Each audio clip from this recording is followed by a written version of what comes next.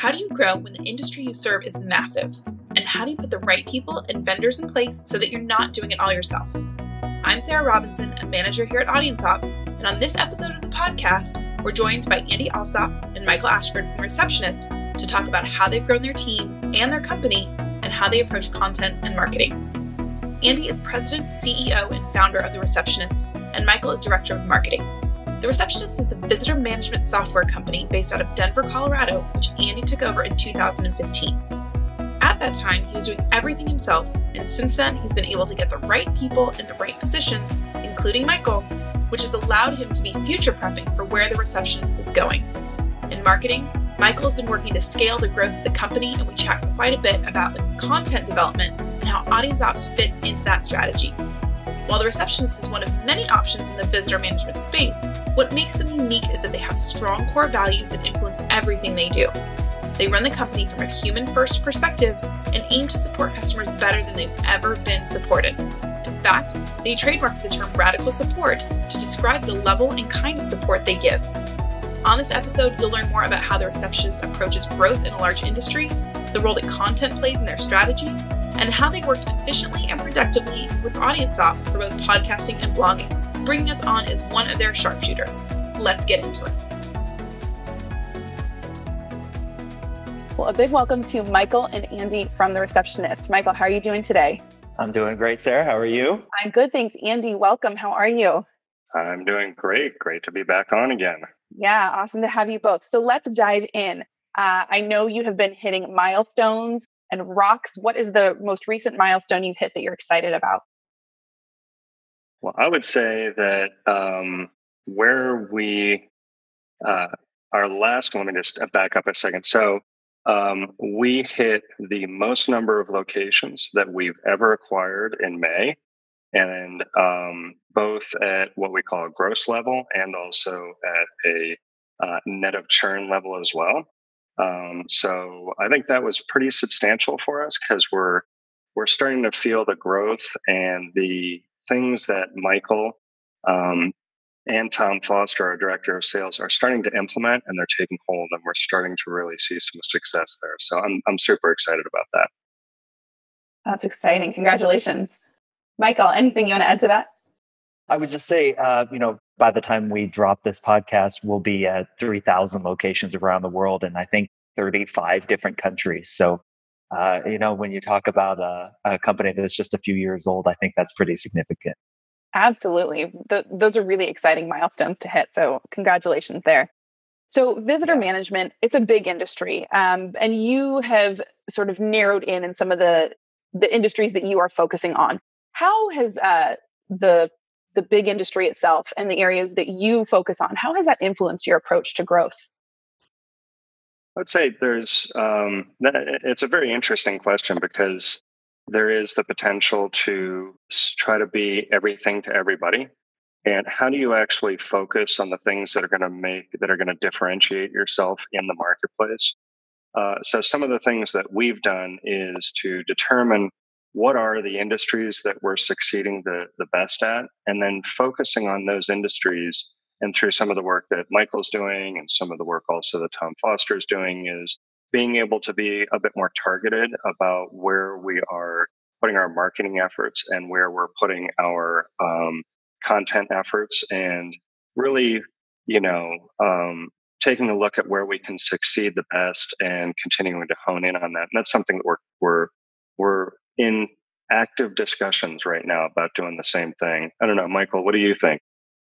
Yeah, it's, as a marketing guy, I get asked the question, what does the receptionist do and who are your customers? And I want to go to the answer of, well, if you check in visitors at a location or an office, we can help you. But the reality of the situation is with a less than 10-person company as we are right now, you have to be resourceful with the resources that you have and go into the places, go into the spaces, into the industries where you can provide the most bang for the buck that you spend in those industries. And furthermore than that, if you do find traction in a particular industry or in a particular space, you want to make sure that you understand and know how to speak the language that your customers in that space speak. You want to know that you can help them solve the challenges and the issues that's specific to that space that they face on a day in and day out basis. And that flows into product, that flows into just how our salespeople talk to, people in the industries that we serve. And so while, I want my top of the funnel to be as wide and large as possible. We do have to be pretty, I think, prescriptive about our growth in a lot of ways to make sure that we're not extending ourselves into any areas that could potentially get us into trouble down the road. Absolutely. That makes sense. It's similar to the idea of quality over quantity. You don't want to cast the net too wide and just try to catch everyone, but not do a good job at it. So let's talk a little bit more about marketing. What sort of marketing are you currently doing that's really working for you? You don't have to give away, too many trade secrets, but what's working for you? Yeah. Yeah. You One take of that one, Michael. We do a lot of marketing and have a lot of different channels that we put effort into. I would say, first and foremost, our best marketing are our customers and serving them well through our support and through just the ease of use of the product and the fact that it doesn't have bugs.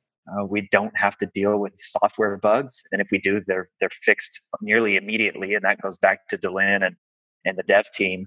And then, of course, Jessica and the customer support side of things. So review sites. Review sites and customer reviews. You think about, how you buy a product off of Amazon.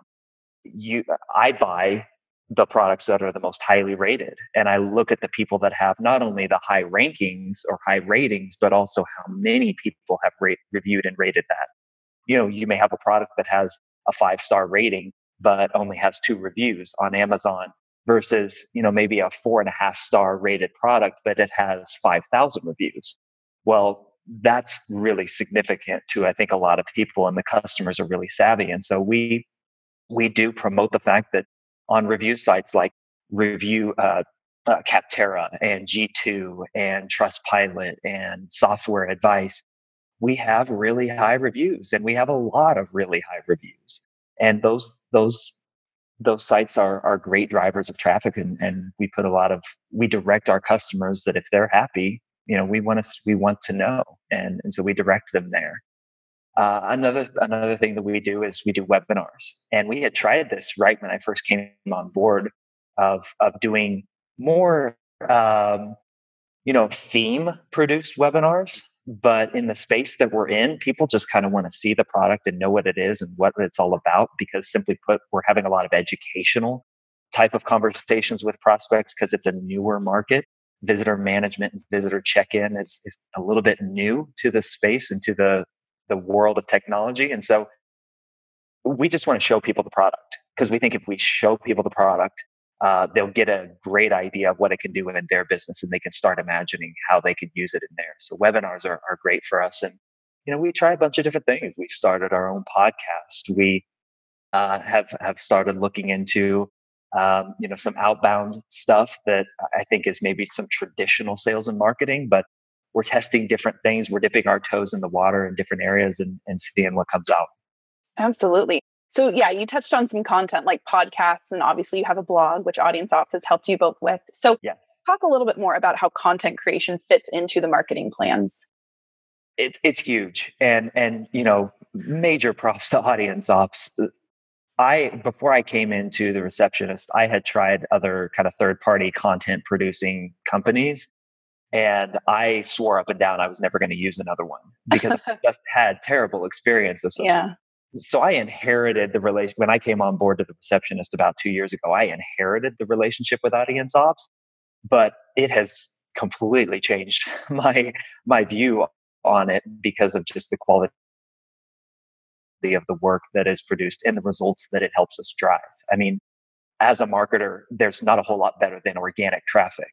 And our organic traffic and the content strategy that I work with Audience Ops to help build and craft in terms of what content we're producing for what industry and what persona type, it drives organic traffic like crazy, to the point where we have other companies in other industries wanting to be a part of our blog so that they can capture some of that organic traffic. I think that's kind of interesting and kind of funny in some ways how that happens. But that's the thing. I mean, obviously you can't buy organic traffic. That's the that's the nature of organic traffic. But being able to invest those resources there while not investing a ton of my time and having a partner that I trust to produce really high quality content, content marketing, inbound marketing, whatever you want to call it, it produces some of the highest ROI for just about any organization that can really turn the gears and get it right.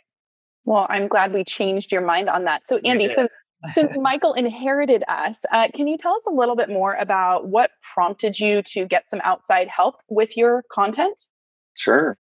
So we have a philosophy here, and that is to hire what we call sharpshooters. And a sharpshooter is somebody who has expertise in a particular area, which would be difficult to find in any one hire or something like that. And I think that's actually what happened with Audience Ops as well, is that we were able to find a sharpshooter. And it was actually it was Dylan Berry, our director of engineering, who wasn't really happy with our earlier provider. We had a provider that did a lot of kind of general marketing for us, and they would do some blog posting and things. And the blog posts were good, but they weren't great. And sometimes we'd slip on the schedule, and we didn't really have a content calendar determining what we had coming up in terms of content.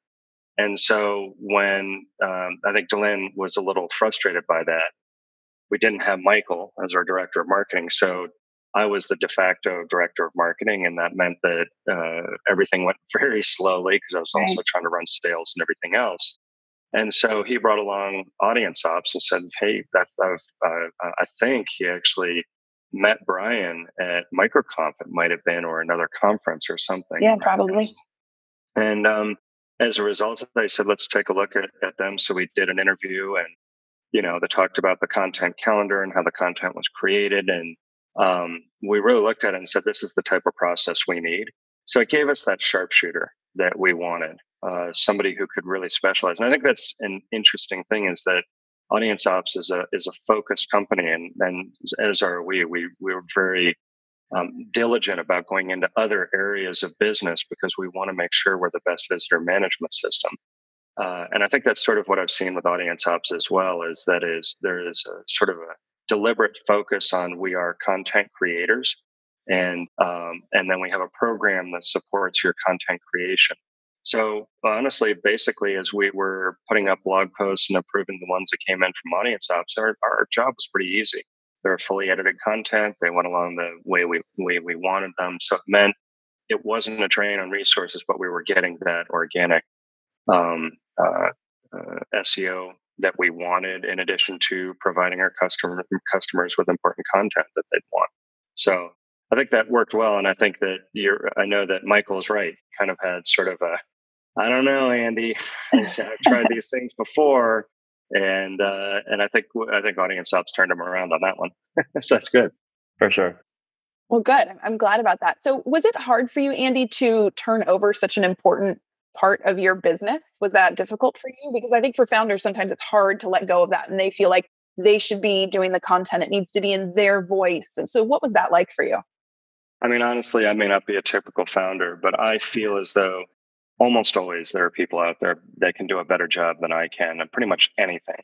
And that's usually the case. I mean, we brought in Michael because he could do far better marketing than we could do as our little cobbled together team. And then, sales has been going well, and I'm proud of what we were able to accomplish over the first several years. But it wasn't until Tom came in with his 20 years of expertise in sales that we've really started to take off in that realm as well. So, and we just hired maybe 8 months ago, we hired, and I've talked about them on one of our podcasts, and that is about a CFO share that we brought in.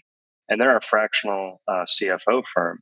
And they have just brought a level of sophistication to our financial kind of house that we didn't have before.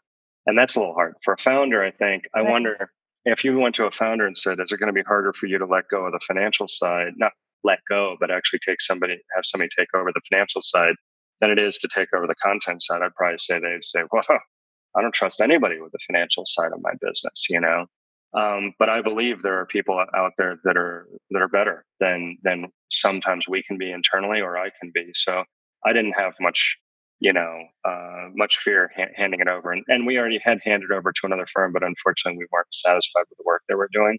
Yeah. So maybe I came at it a little bit differently. It wasn't like it was a fresh initiative.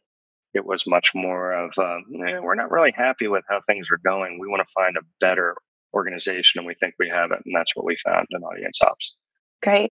And Michael, what about for you to, again, you adopted us, basically. You had to take us on, but we stuck around for quite a while. So what is it like to, continually not have direct sort of control over that piece? Obviously, we work together. You give us a lot of input, but this is a critical piece of marketing efforts. So what's it like to have handed that off and to sort of let it do its thing while you focus on other efforts? I mean, it's freeing for one. I can't put really a great price tag on it to the value that it brings my time, because as the sole marketer here full time at the Receptionist, I mentioned that we're in a bunch of different channels, and content creation in and of itself would by far be the greatest resource drain on my time if I was in charge of doing that. I mean, that would be pretty much all I would do. But now I can, think a little bit higher level and say, okay, these are the trends that we want to write about. These are the topics that are coming up in sales conversations that we need to produce some content for. These are the keywords that we want to be searched for or organically found for. These are the industries that are really starting to pop for us. So we need to have some content that we can directly speak to, people in those industries. If I was in charge of producing all of that myself, I would be nothing but a full-time content writer. And so, because I've tested it before in the past, I'd known that there was at least some value to offloading it off of my shoulders or my team's shoulders. And in the instance of being at the Receptionist, to being the first full-time marketing hire, that was going to be unsustainable real quick. And so having the Audience Ops in place and learning pretty quickly that, hey, this is a really high quality, high level of work capacity that the team is able to produce there at Audience Ops in a consistent manner, in a really high quality way. And I think it is one of the key catalysts to the growth of marketing in and of itself here at the Receptionist, because it's allowed me to do so many other things in marketing that I would want to do, but wouldn't have the capacity to do had I been in charge of writing blogs and producing content all day long.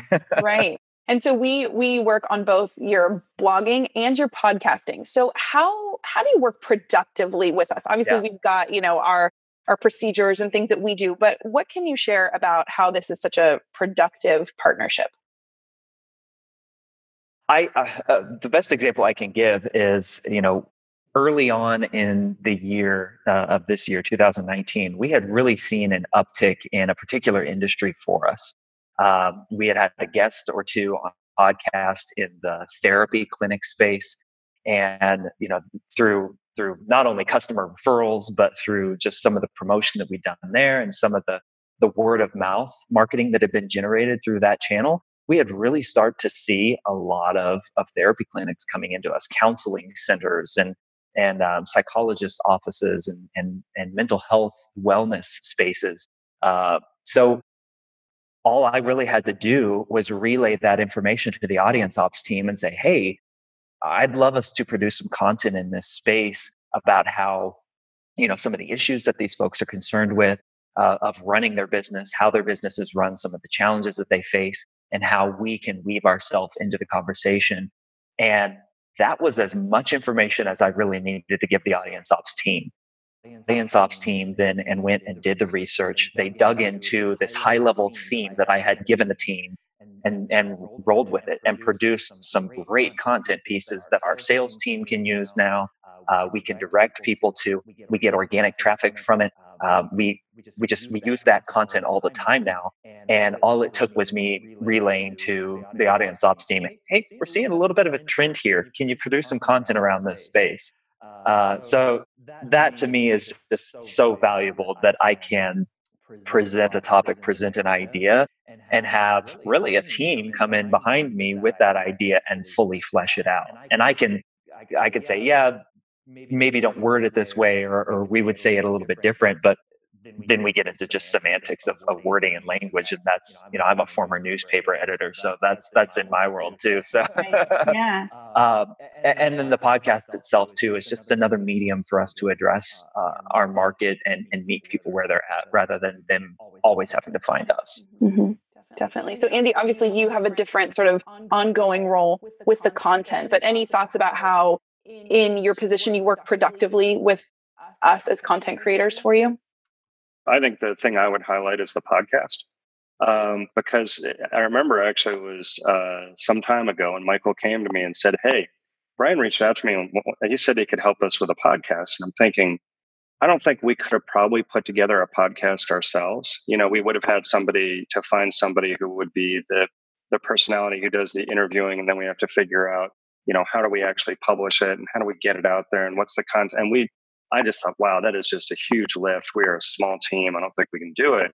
But when Michael approached me with it, and you guys had basically a fully baked solution, that was what I think was so interesting, because it allowed us to hit the easy button and say, sure, let's try it. And, our first iteration of it, we said, oh, let's just do this. And we tried some things. And then we've actually been working on continuing to hone what we want the podcast to be. And I think we've gotten to a really good place. And now we're publishing episodes that are becoming quite popular as a result. And then the other part was also the content upgrades on the blog post. A lot of people will use content as really a way to drive more organic traffic, which I think is good. That's a good way to do it. Some people do it with less than stellar content, but really the whole SEO engine is built around, if you put out really good content and that content is shared frequently, you do really well. And so we get really good content, but then also on top, there's the content upgrades, which is saying, here is a little piece of information that will help you solidify what you're trying to do with whatever issue the blog post is about. And it's actually driving direct leads to us that we can then use in marketing to bring those people into our fold and talk to them about, through our marketing, how we do things and how we do them differently. And that, I think, has been something that we weren't doing previously to Audience Ops. And I think that having that every time, having some sort of ability to say, here's some other piece of information that may help you, whether it be a checklist of something you might need as you're going and renovating your office space, because we get a lot of customers who say we want to put visitor management into a new office space. So that's just one example. So I think that those are the ways that have really I've been excited and enjoyed working with Audience Ops, because we now have a blog. I mean, we now have a podcast in addition to our blog posts and such. Yeah. Right. Well, I know I enjoy the podcast personally. That's been a lot of fun for me. So as we wrap up today, any tips for founders who are entering that next phase of growth? Any things to focus on or look out for? Obviously, every business is different, but any final thoughts or tips for our listeners? I'll just start. From my perspective, I think it's something where you have to figure out what it is you're good at and what you're not good at. And some of the best founders I've ever worked with, and some of the best leaders, are the ones who recognized what they're good at and what they're not good at, and then bringing in what I like to call the sharpshooters. If it's sharpshooters, or bringing in team members who are going to be better than you are. And that's hard for a lot of founders. A lot of leaders and companies think I'm the best at everything and I can do it all. The sooner you can admit where you're not as good as you really are, like maybe developing content, the sooner you can really experience growth. So surround yourself with not only contractors, but also people who are better than you are at what they do. Love that. Michael, what about you? Well, I'm not a founder, but I can speak to the marketing side of things and just say, the idea of sharpshooters and in particular working with Audience Ops has allowed us to try so many things without, going and hiring a full-time person and then realizing 6 months down the road that it doesn't work. And the audience ops relationship and how that's progressed in just my time here at the Receptionist. I mean, I don't ever see us really moving away from that and trying to bring content production in-house, because it just works so well. And it's not something that, in terms of our time, the return that we get for it is so great that, we can focus on building up and scaling other parts of our marketing while we have something that is tried and true and tested, working really, really well in parallel to the other things that we're trying and testing with other sharpshooters. And so as a marketer, that has been a flip and a switch for me. I've always had a larger team to and brought everything in-house. I'm fully bought into Andy's idea of having sharpshooters and moving forward with that, just simply because it's worked so well. And I think there's some apprehension with a lot of marketers to go and do something like that. They want to bring it all in-house. They feel that they need that expertise all in-house. And in some roles, yes, that's absolutely the case. But I think for what we're talking about, it's been super productive and advantageous for us. Good. Well, we are very excited that we are one of the sharpshooters on your team. So thank you for entrusting us with your content for so long. So finally, where can our listeners find you, especially if they want to learn more about a visitor management system and see all the great things that you're doing and find out more about this radical support? Where can they find you? Yeah, you're going to find us at thereceptionist.com. And that's where all the great content on our blog is being produced and created in-house from Audience Ops. And then you can also, on all the podcast platforms, you can find the Check-In podcast, which Sarah, you're our wonderful host of that and doing a great job with that. And that continues to grow and be a great channel for us. So the check-in is hyphenated, just in case you want to know. And those are the two primary areas. Great. Well, thank you so much for your time today, Andy and Michael. This was fantastic. We loved learning more about what the company is up to and how we've been working together. So thank you so much for your time. Thanks, Sarah. Wonderful. Thanks, Sarah. A big thanks to Andy Alsop and Michael Ashford from thereceptionist.com for sharing more about their company, their marketing efforts, and how content and audience ops fits into all of that. If you'd like to learn more about done-for-you content, you can request a free consultation at audienceops.com.